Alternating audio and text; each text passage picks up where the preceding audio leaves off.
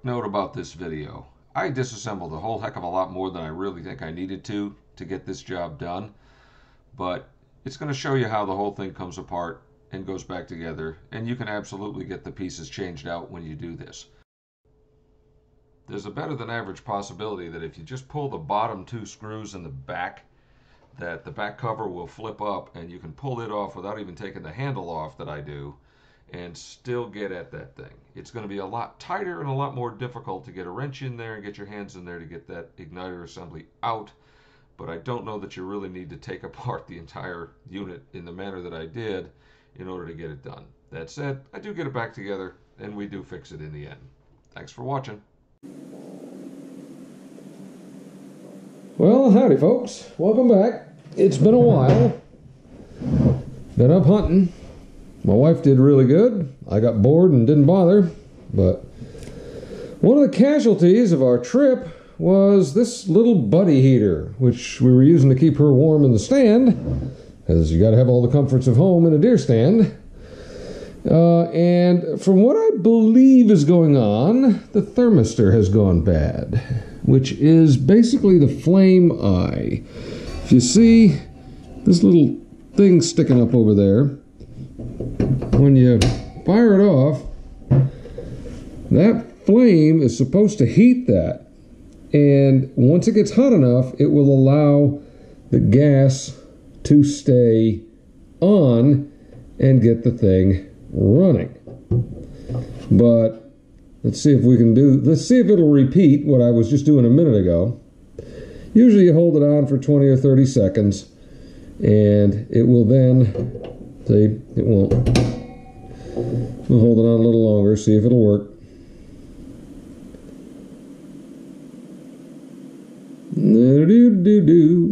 Nope. Okay, so what I'm going to do is I'm going to heat that thing with this, just like that. Yeah, I've just got the stick match. This thing isn't on. I just got the match, the portable match right on that thermistor. Get it heated up really good. I'm going to switch over, and now it'll stay running. You can turn the heat on. The heat is on. But what's going to happen, let's turn the light off. And you can see that the heat is on.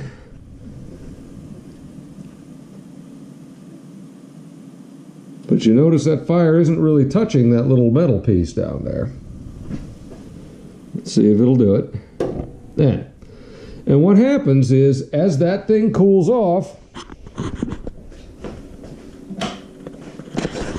it will shut off. So it is unable to keep the thing running, even though everything's fine. You can get a replacement one of these. I got this from Tractor Supply. Let's see, where's the part number?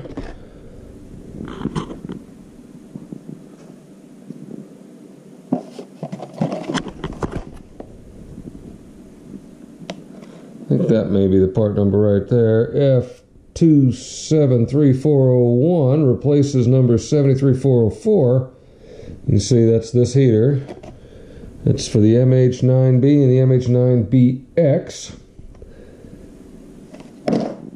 And this is the second time I've had to do this. We bought this heater in 2014. This failed in 17. I replaced it because these aren't terribly inexpensive. You might be able to find them on sale for like 70 bucks. But usually they're like 100. So this is only 15 or 20 depending on where you can find it. The thing is, what I remember is this is the most miserable thing in the world to try to take apart. It was terrible. And I don't recall exactly why, but I think what I'm going to do is we're going to put this one in, we're going to take it apart, put this one in, but I'm almost wondering if I could get in there with a screwdriver and bend it down a little bit, bend that piece down, and get it into the flame, if it would actually work. And I think I'm going to try that before I get in this. So I'm gonna go grab a tool and we'll be right back. All right, the first thing you need to do no matter what you're doing is this grate, you pull up on it.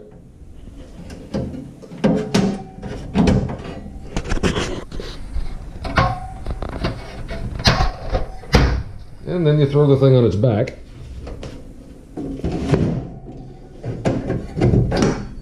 And that comes off. Now, you get down in there, there's a little bit of crud in there, but it doesn't look too bad. It really doesn't. Yeah, that's not terrible considering this thing spent the vast majority of its 6 years of life outside.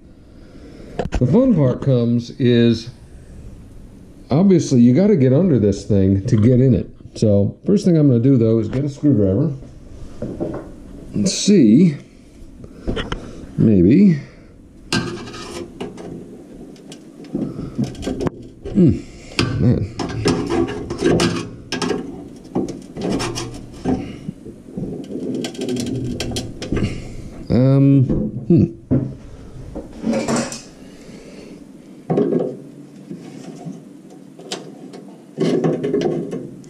Don't try this at home, kids.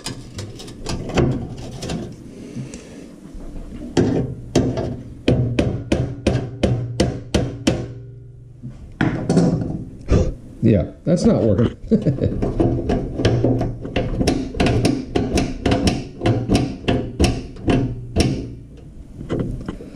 Yeah, so it's still not going to heat that flame eye enough. So that flame eye is wearing out. Well, we're going to shut this thing off somehow. There it is. And now I'm going to mount the camera a little bit better, and we're going to try to take this thing apart, get that piece swapped out with this one, because it's simple once you get in there. There's only a couple of bolts and a few fittings, and see if we can make this thing work. Alright, so we pulled the bottle off, and first thing you got is you got 3 Phillips screws and a hidden one up here on each side. And I also think you've got to pop the Phillips screws out around the handle to separate it, because that's also holding it together. I mean, this thing is a piece of work. So that's the first thing we're going to try to do.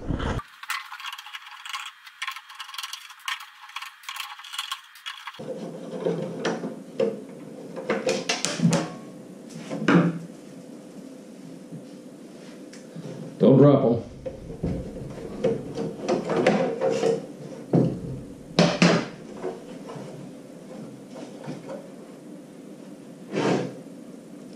Then you actually, once you get that back cover off, there's actually a screw here and on the other side.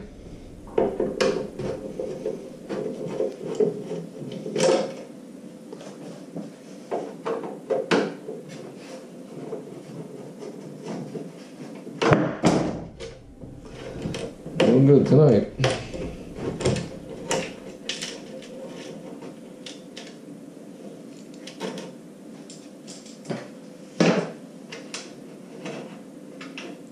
And you've got a plastic washer and a spring washer that stack on each side as a spacer inside of that thing. So once you get that off, it becomes a little bit easier. So now we're going to try to separate this side with these 3 screws.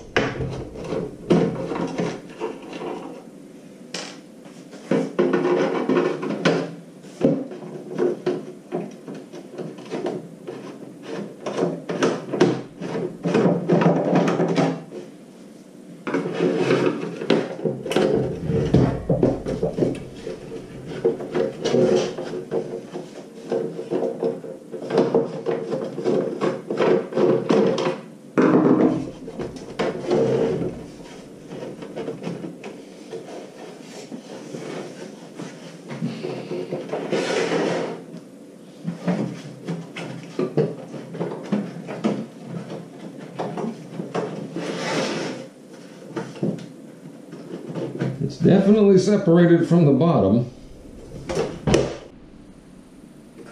So then, I think this pulls off, and you got to get this side next.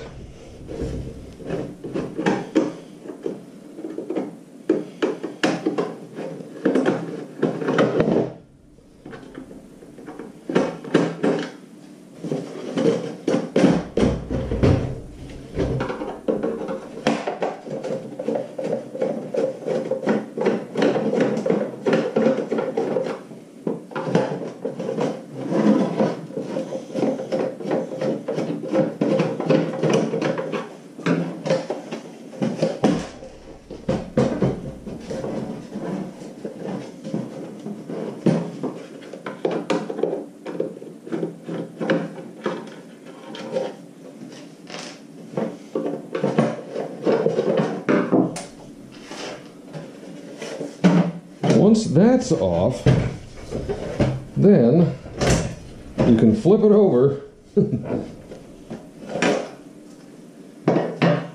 the back comes off.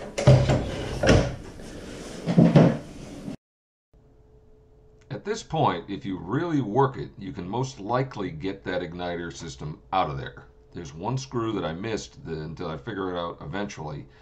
That's pointing towards the back, and you can pop that off and it'll slide out, but it's going to be really cramped to get in there and take the little fittings off for the gas and to change the other piece without removing the side panels. There's a few other things that I disassembled while we were in here that I didn't need to in the end, but I was able to get it all the way back together, and I'm going to leave it in because it's going to show you basically how this thing comes apart and how you can put it back together.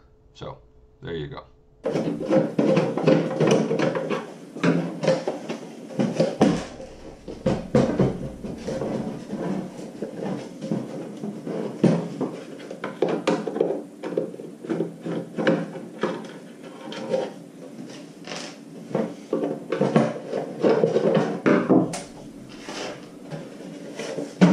Once that's off, then you can flip it over and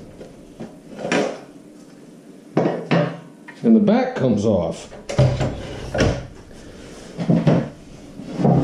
And if you think you can get to it from here, I'm not sure. It may be possible to get to it from here. We're going to look.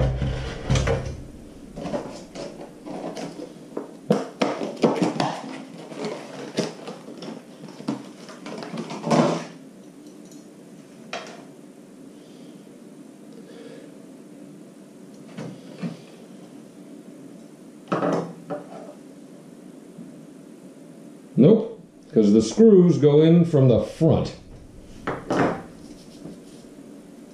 So now that the back is off and the bottom is loose, you've got two screws up here.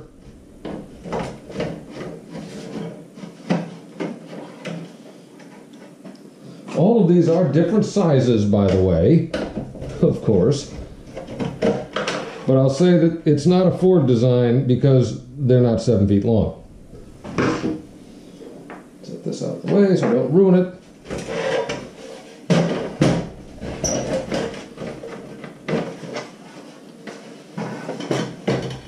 For the side pieces, there's actually a screw in here on each side, and I think that will allow you, it'd be easier with a stubby screwdriver. And once we get these off,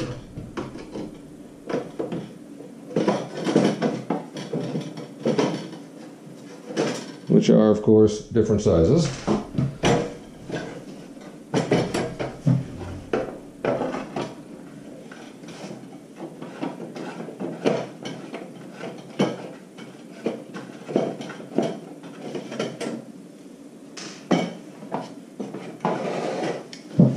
then you've got two more screws in here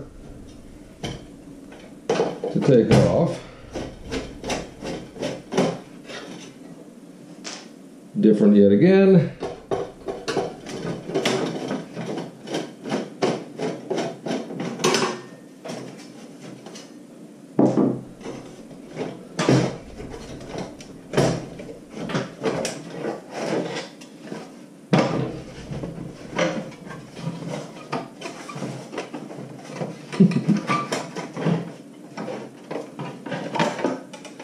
Okay, so then this side piece can come off.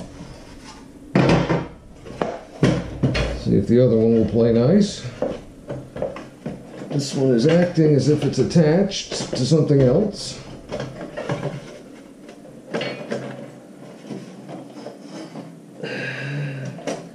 I think it's attached to some of the controls here. But we're getting there. We got to get to here. Right now, what has to come out is the actual ceramic. Let's see what we've got. That appears to be held in place. And again, let's look at something. Now that we got it down to here, I see one screw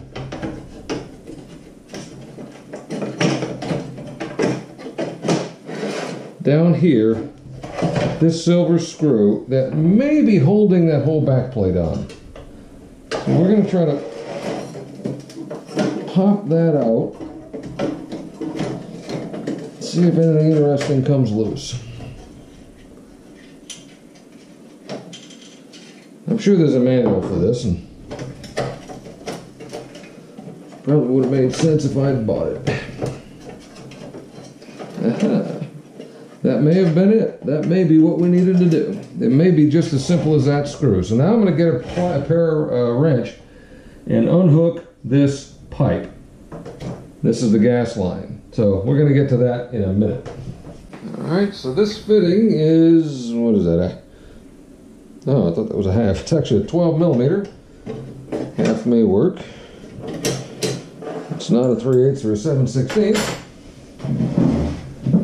So, disconnect that guy. Pull him out of there. And then this guy comes out. And what you notice, I'm going to get the camera and bring it down here, is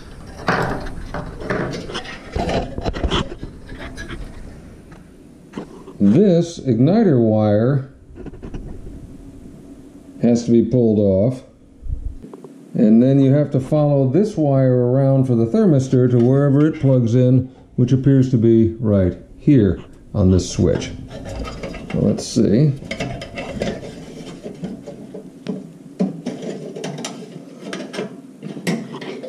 What's that look like? It's pushed in there. Woo. Set the camera back up and use two hands again.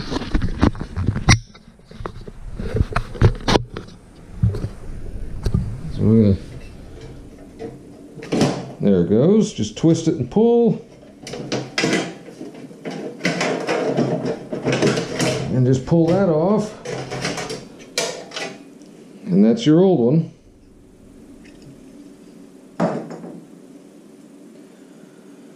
Now this is an interesting little piece, and it is a replacement piece for the jet that goes in there, I think. I do believe that I did change it the last time, so I'm probably going to do it again, just for grins. But here's what you have. This is the new one, and as you can see, it's mounted on a bracket. So you end up having to take these two screws out.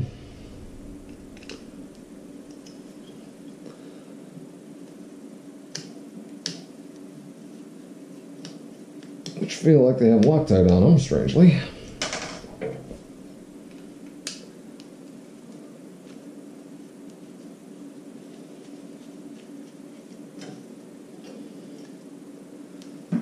Don't lose the orientation.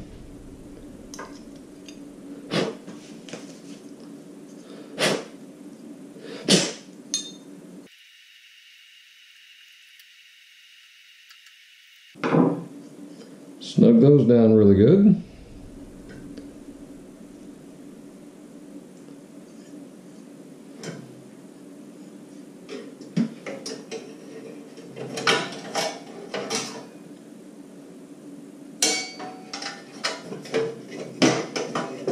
Snake this guy back in here.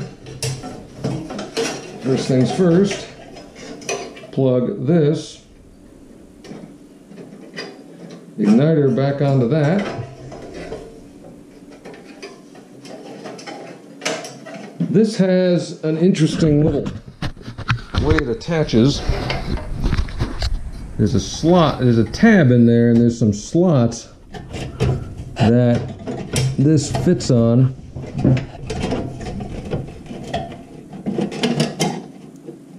On one side, and then that screw goes in and holds it in place.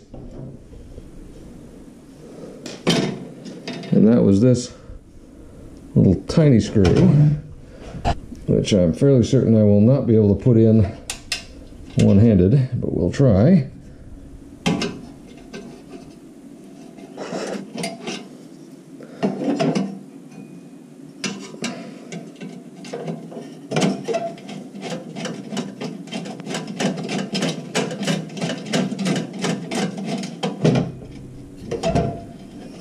Yep.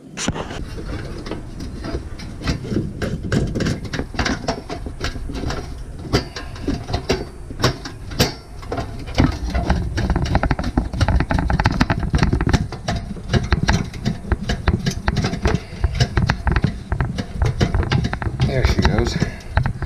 Takes a little bit to get it to bite. Snug that down really good.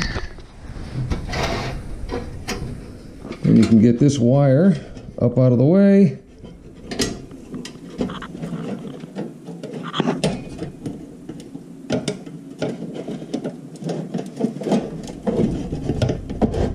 Plug it in over there.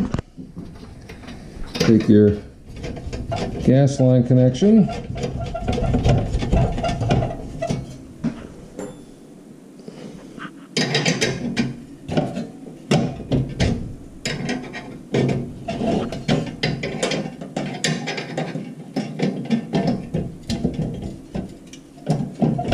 Snug her down really good.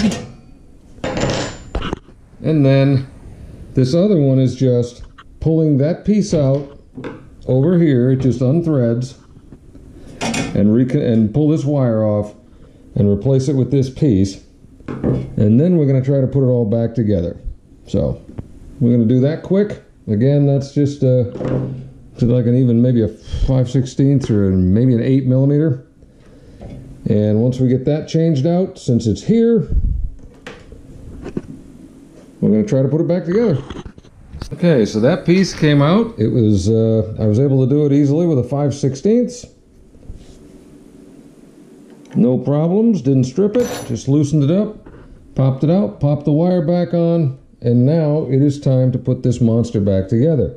I've put these two screws back in it because it seems that I didn't need to take them out. Okay, so you'll have that.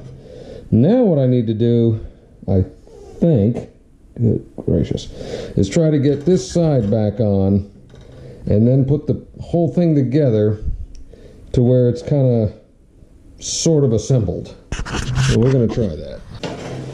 The fun part is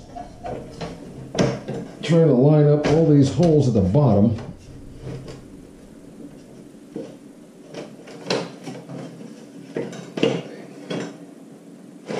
Because this piece doesn't go all the way to the bottom. It actually slots in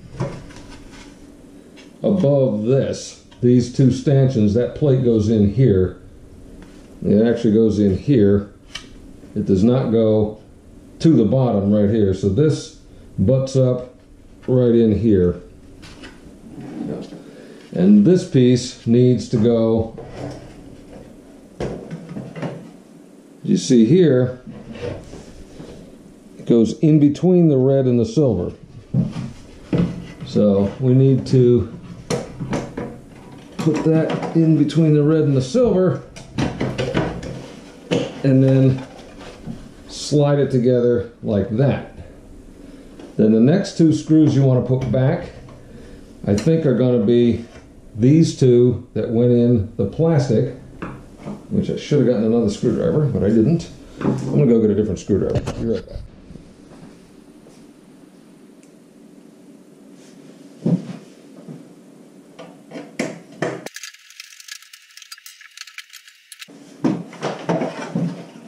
Getting these lined up can be a bit of a bear.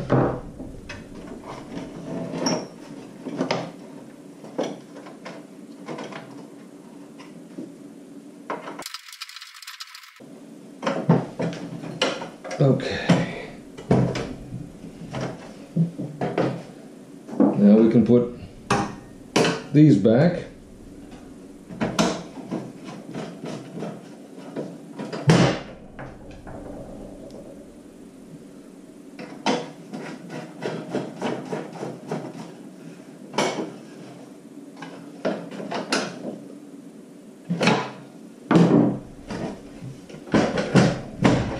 Still nice and square. You'll notice how this goes. The red piece goes inside. You have to do the same thing with this because the back screws go through those holes. So, 3 holes across the top, right there. 3 tabs.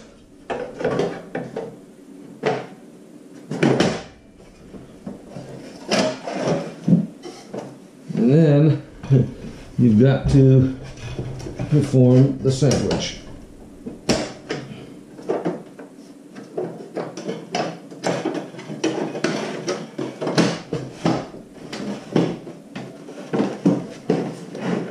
Like that.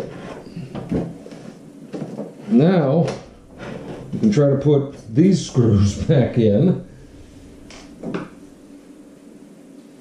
Actually, which are these screws, which this gets entertaining because it's completely blind.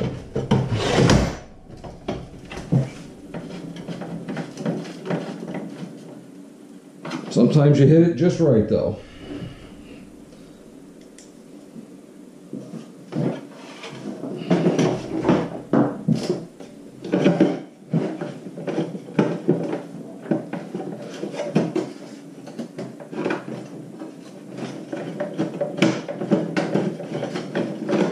And sometimes you don't. I think that's it. You got to try to get the hole in the silver and the red and the black all lined up. There it goes.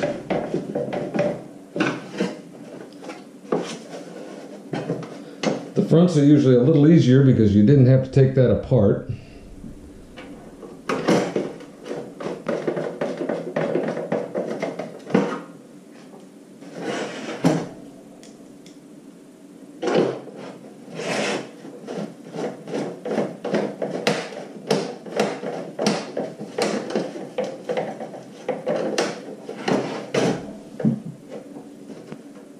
Well, much like everything else, tighten it till it strips, back out after. Don't forget your last 2, here and here.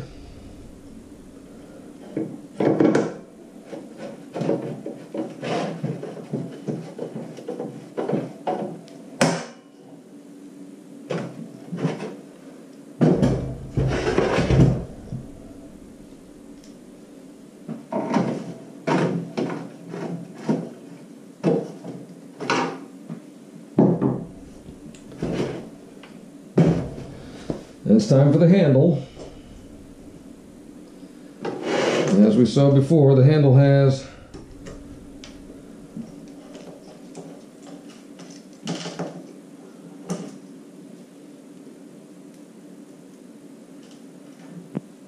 a spacer and a spring on each side. So this piece has to get, it doesn't force in, you put it in like that. You kind of set it in straight at it and then let it fall. But before you do that, that's when the spacer and the spring have to go on. Now you see how much fun this becomes. So you have to do that one. Hold it. Put the spacer, spring on this side, and then Do the same. Then you can put your screw with the washer in, making sure nothing moved.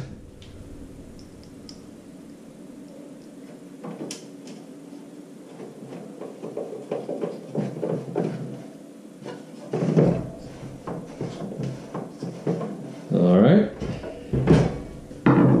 Then we can take our upper handle,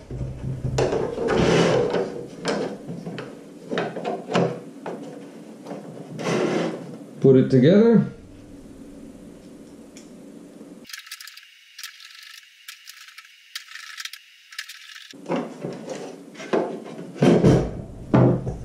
and you can match up the flat spot on that with the flat spot on here. Push it down, and we're ready to test it.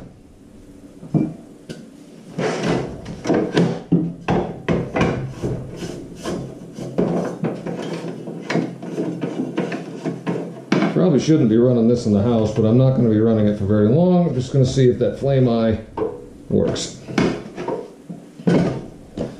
Phew. Okay. All right. So I'm going to turn it to pilot. Push down. See the difference? How that's pointed, the flame is right at the flame eye now. Let up. It's good. Whoop. Turn her on. And that's the big difference, is that flame is a very different shape than this one was for whatever reason. Now maybe this one got dirty. I don't know. But that's much better, and that is going to keep it lit. Turn the light off so we can see it. Nice warm glow. Turn it down. Back up. Back down. Pilot. And off. Fantastic.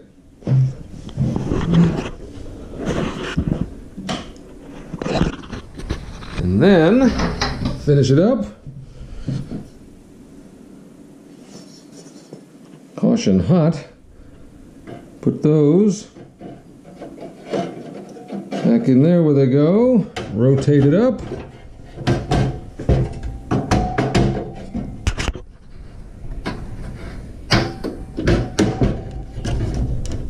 Come on. And she's done. Phew. I don't know. This cannot be assembled by a robot. The handwork required to put this thing together is probably one of the reasons they're as expensive as they are. That's a heck of a little piece of engineering right there. But anyway, so you get yourself one of these. If I can find it, I'll link it in my Amazon affiliate. I do appreciate the people who do use that. It does help the channel. And we'll have a few more videos over the next couple of days or week or so as I repair a few things that went a little wonky on our trip. Other than that, I thank you all for watching, and I hope you're having a good holidays. Merry Christmas.